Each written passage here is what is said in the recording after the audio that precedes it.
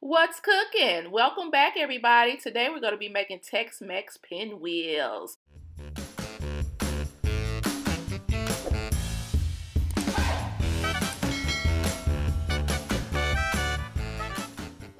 Let's go ahead and get started. First, we're going to fold in our cream cheese and then our sour cream. We're going to get all of that goodness out of the bowl there. Add in a little bit more sour cream if you're a sour cream lover. Next, we're going to move on to our shredded cheese, Mexican style cheese or whatever shredded cheese you prefer. Next, we're going to add in the Fiesta seasoning. You can definitely use whatever seasoning you prefer. Next, we're going to go ahead and put in our chopped fresh green onions. Remember, fresh is always best. Now, next, we're going to go ahead and blend all of our ingredients together well there. And just a side note, you guys, just make sure that your cream cheese is at room temperature before you start blending. It makes your job a little easier. After you get all your ingredients blended together, we're going to go ahead and prep our tortilla shells and our fresh deli meat. Now, this is optional. You can fold in refried beans to give it more of a Tex-Mex taste.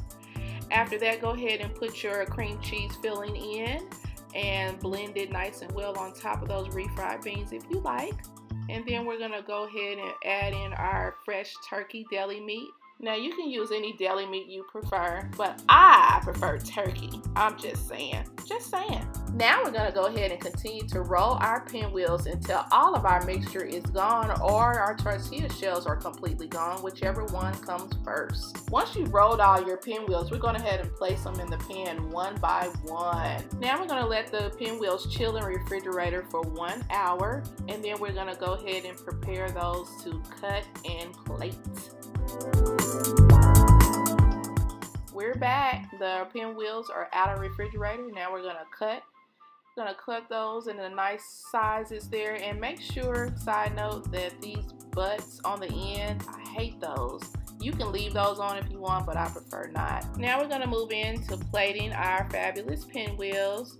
Now, just so you know, you can use these at any fabulous event that you go to, whether it's girls' night out or just a gathering at work.